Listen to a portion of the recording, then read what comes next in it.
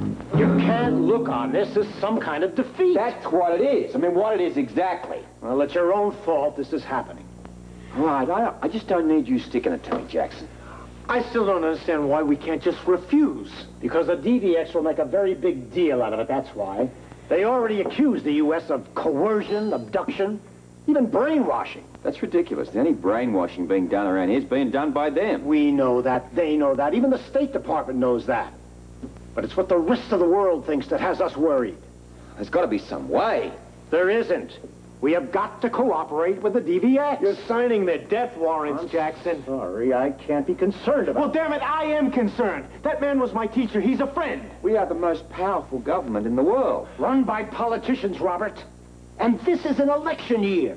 No one, and I mean no one, wants to see an international incident come out of this. Only I'd known. Had some idea. It's the end of the line, Robert. The Porchenkos must be turned over to their people.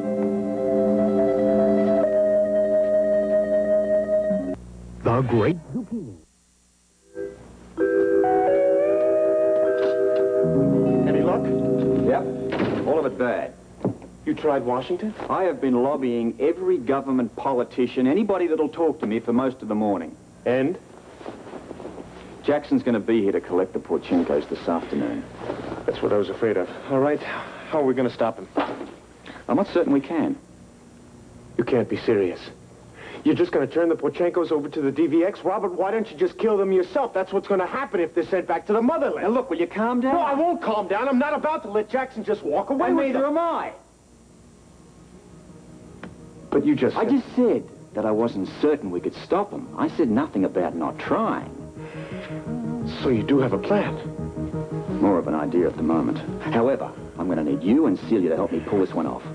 Pull what off? Saving the Porchenkos from the DVX.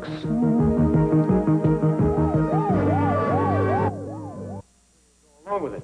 Of course. You do realize how risky it's going to be. I told her. Absolutely. Why else do you think I agreed to help out? I love risks. Holly. I know.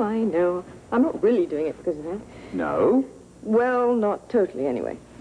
You don't know how relieved I am to hear that. It's a very worthwhile cause. Yes, I should say it is. I can't imagine anything more worthwhile than saving 2 lives. And what about Celia? Is she in on this? She will be. You haven't discussed it with her yet? No, but she doesn't have much choice. If we don't do something, we're all but sentencing the Porchenkos to death. Yeah, me.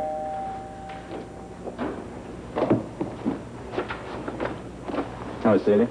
Robert? Dr. Mrs. Porchenko? Commissioner. Any problems? No.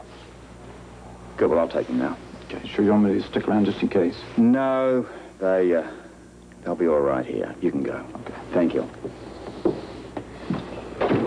Right.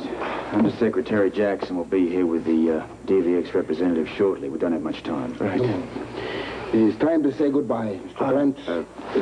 Dr. I am Porchenkos. very grateful. I am very grateful. It is not your fault. We will always remember. We will always remember what you have done on our behalf. Yes.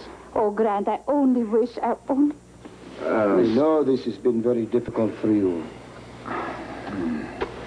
So, Porchenkos, I'm so sorry. So are we, Celia. So are we. It's hard to believe I may never see you again. Oh, I wouldn't be too sure of that. What do you mean? Well, you never can tell. You might just be seeing the Porchenkos sooner than you figured.